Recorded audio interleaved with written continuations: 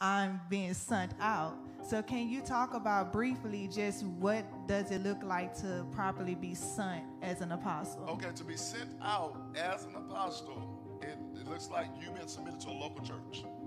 Okay, before you can be an apostle to the nations, you must first of all be a servant to a local church. And then once you're submitted to a local church, you're a servant to a local church, the congregation recognizes your gift.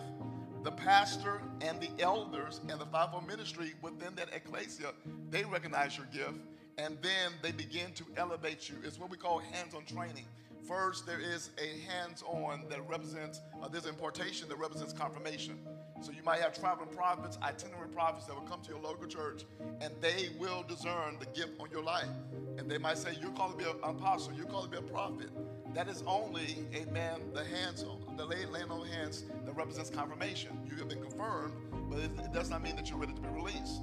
So if the confirmation comes and you keep on serving, the prophetic presbytery, which is the elders in the local church, they recognize that you are maturing, you are becoming loyal, you are faithful, you are a sacrificial giver, your character is intact, your domestic side is intact.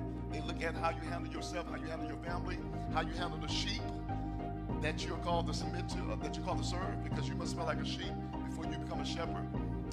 Okay? So once they recognize all of that, they give you the land on the hands that represents an endorsement. Okay? So they validate your gift. Okay? That's the land on the hands represents validation.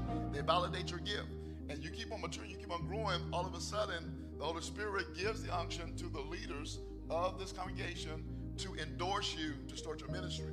So first of all, you see a land on the hands that represents confirmation. You've been confirmed. That is an impartation to give you a glimpse of your call. Okay, this is what you're called to do. And outside prophets can do that as well. They can confirm that gift on you. But then you keep on serving, you keep on developing yourself. Then the prophetic presbytery, which is the elders who represent the fivefold ministry in that church, they validate, okay, this is what you are really called to do, because they've been seeing the apostolic grace, they've been seeing the prophetic grace in your life, so they validate it because we see it clearly. Even the congregation will see it clearly because you have the grace to back up what you're saying that you are called to be.